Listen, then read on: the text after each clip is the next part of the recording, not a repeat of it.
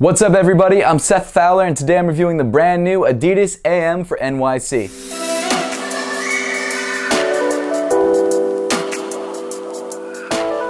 Thank you all so much for tuning in today. Also, huge thank you to Adidas NYC for having me out to the Am4Nyc event and gifting me a pair.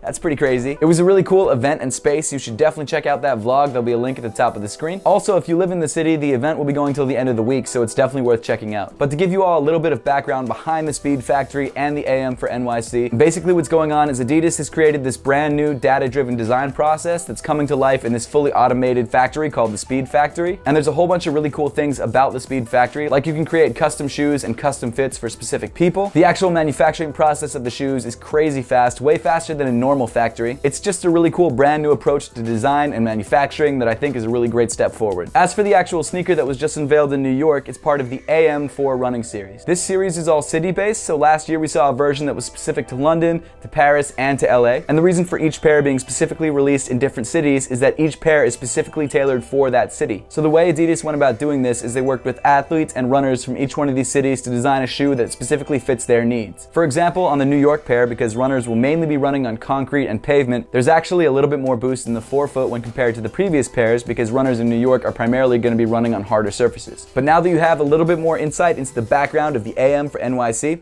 let's take a look at the shoe.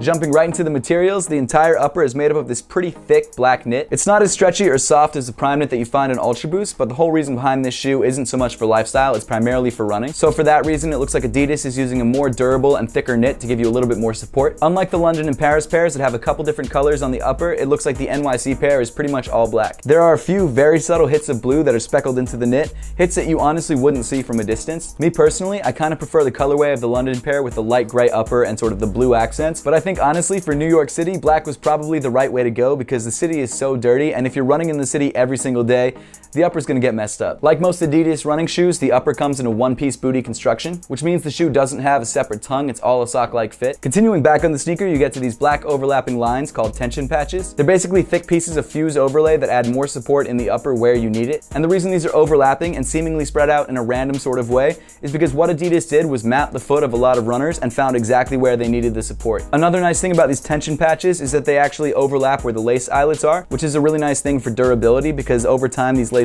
won't pull through the material like they might in prime knit. Also, by having the laces weave through the tension patches, it also allows for a much more tight and snug fit because you're actually pulling the tension patches together when you tighten the laces. As for the laces, they actually come in black with 3M accents. Underneath the laces on the center of the tongue, you've got this patch that says Adidas NYC. Something that's kind of interesting about this patch is that the patch actually comes with an NFC chip. So if you ever want to unlock more information or learn more about the shoe, all you have to do is tap your phone against that chip and it all pops up. You may need a specific app or something. I just kind of scanned the barcode on the box. Inside the shoe, you've got a black sock liner with some pretty nice padding around the heel. There is actually a pillow of padding underneath this NYC patch, but other than that, the rest of the upper, your foot is pretty much just up against the knit. The insole of the shoe comes in bright orange with the Adidas logo in white on the heel. As for fit, the Am4Nyc does seem to fit true to size. Obviously, the aim for the future is to create customized padding for individual people. However, at the moment, that's not totally possible, especially when you're mass manufacturing a shoe. But for a shoe that wasn't customized exactly to my foot, it still feels pretty good. I have more narrow to regular width size feet, and the midfoot did feel pretty good, so if you're a wide footer, you might want to try a slightly bigger size. However, I did notice that the shoe was a tad long. It didn't feel bad, and honestly, at first I didn't even notice it, but when I tried to feel where my toe was, it was a little bit farther back than it usually is in most size 9 sneakers. But like I said, when I was running in the shoe and just generally walking around in it, it felt really good and it did feel true to size. Continuing back on the shoe from the midfoot to the heel, you've got another tension patch that acts as a heel cup. The heel counter area is actually pretty stiff and provides some nice lockdown, which I appreciated. Moving around to the back of the shoe, you've got another black tension patch running up the back of the sneaker. Something that I found a little bit interesting about the Am4Nyc is that the pull tab is actually bigger than it is on most other Adidas sneakers. It's also got this sort of cup shape, so it's really easy to pull your foot into the shoe. It's not plush or padded like the Ultra Boost is, but it sits far enough away from your ankle that you never really feel it. One thing that I really like about the Am4Nyc is that the entire upper is actually fuse bonded to the midsole. So unlike regular shoes where you actually glue the different parts of the sneaker together, this shoe is constructed in a different way by fuse bonding. I've got to be honest, I'm not really sure what that entails. I don't know if it's going going to be stronger than glue or better than glue in a couple different ways. I'm not sure. The one thing I did notice though is that there isn't any glue marks around the base of the upper. And that's like the first time I've ever seen that with a black sneaker. Continuing down the shoe, you get to the new Boost midsole. Right off the bat, you can tell from the shape that there's a lot more boost in this shoe than a regular Ultra Boost. As I mentioned before, Adidas added more boost in the forefoot specifically for the NYC version of the shoe. Comfort-wise, the ride of the midsole is excellent. If you've never tried Boost and you're a sneakerhead or you're a runner, it's one of those technologies you just have to try. It's one of the most, if not the most comfortable midsole cushion I've ever experienced. And it's been that way for me since 2015 when I tried my first Boost shoe, and honestly, Adidas has only improved it since then. Just try Boost, come on, what are you doing?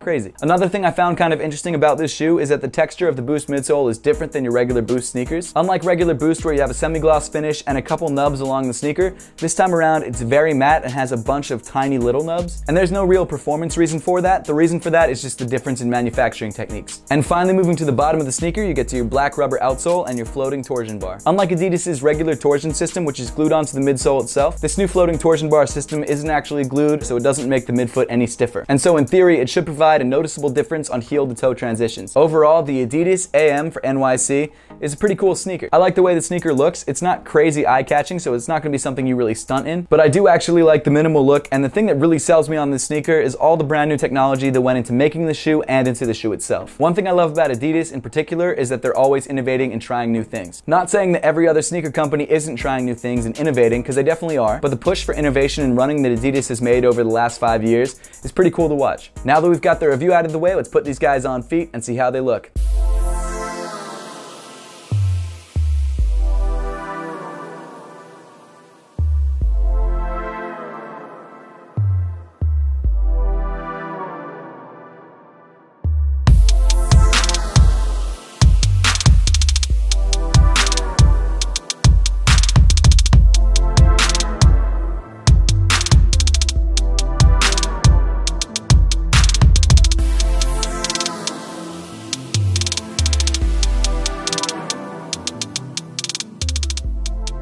I'd love to hear your thoughts on the Am4Nyc and whether you'd like to grab a pair for yourself. Also, once again, huge thank you to Adidas NYC for all the love they've been showing me recently. It's very much appreciated. And as always, thank you so much for watching. Please make sure to like this video if you liked it, subscribe if you haven't yet, and I'll see you all in the next one.